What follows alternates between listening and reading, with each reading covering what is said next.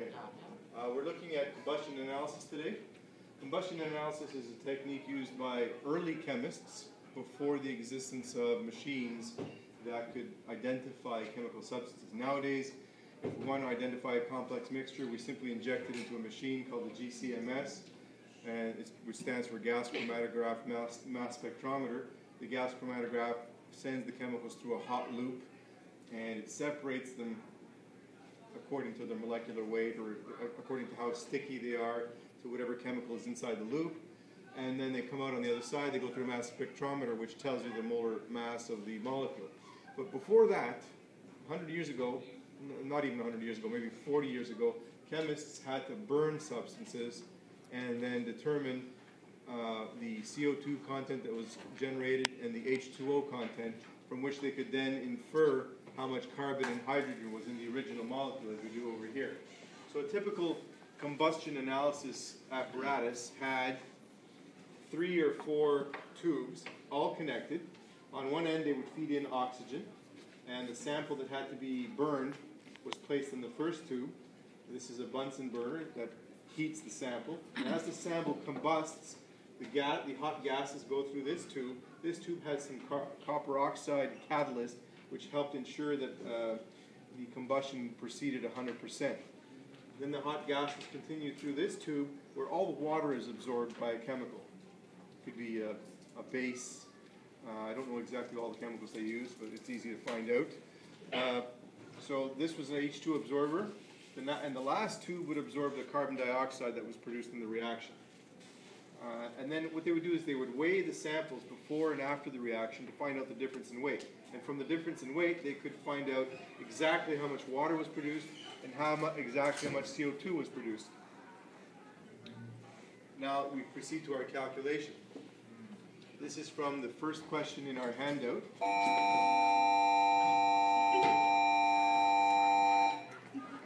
First of all, it said in the handout that it was milligram amount. So what I did is I multiplied everything by 1,000 to make the calculation easier. It just simplifies the calculation a little bit if you multiply everything by 1,000. So instead of saying 9.394 milligrams, I said 9.394 grams. It changes nothing. All the proportions remain the same.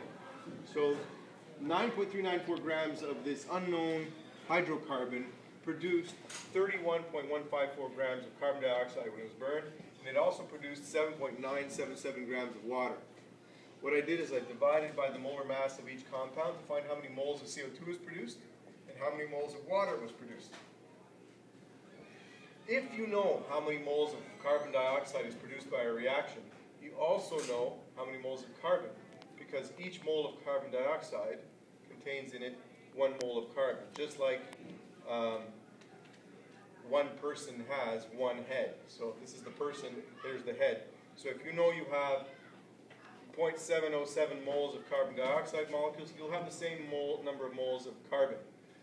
On the other hand, with water, because it's H2O, you know that if you have 1 mole of H2O, you're going to have twice as many moles of H, because each mole of water has 2 moles of hydrogen atoms. So if you have that many moles of hydrogen oxide, that many moles of water being produced, then you know you have that many moles of hydrogen in your original sample. And then what I did is I reconverted the amounts of carbon and hydrogen back to grams of hydrogen. So I multiplied by the molar mass of hydrogen here to find out that there were that many grams of hydrogen in the sample and that many grams of carbon in the sample, using the same calculation, except this time I used 12.011 for the molar mass of carbon. These two numbers represent the proportion of carbon and hydrogen in your original sample. So if I did the calculation correctly, adding these two numbers should give me this original amount. Sure enough, when I did it, I got a total of 9.395. It's actually 9.394. Perfectly acceptable result considering that it's a real-world experiment. Excuse the interruption. Would senior drumline members please meet Mr. Carinci in the cafeteria now? Senior drumline members, meet Mr. Carinci in the cafeteria now. Thank you. So the fact that we got 9.395 and 9.394 verifies the calculation and accounts for all the elements involved. The next step in the calculation is to use these proportions, these mass proportions, and turn them into percentages. So that's what I did here. 8.502 grams of carbon in a 9.394 gram sample means that you have 90.5% carbon in this unknown compound. And that means that you also have 9.5% hydrogen. If all the weight is accounted for in these two quantities, then that means there's no other elements in the original molecule. If there had been oxygen in there, then these two numbers would not have added up to that total. And that would have tipped me off if there was something else in the molecule. But in this case, it's only carbon and hydrogen. So then we continue our calculation. We have these percentages. The molecule is 90.5% carbon, 9.5% hydrogen. Let's assume we have a 100-gram sample, which allows us to say that we have 90.5 grams of carbon and 9.5 grams of hydrogen. And then we proceed with the normal calculation for calculation of empirical formula. Divide by the molar mass of carbon, divide by the molar mass of hydrogen, and you get these two numbers. Out of these two numbers, you pick the lower one, divide by the lower number, and you get a ratio, 1 to 1.25. Now, of course, it's impossible to have a quarter atom in an empirical formula. So what that suggests, this 0.25 suggests that you should multiply the empirical formula by 4.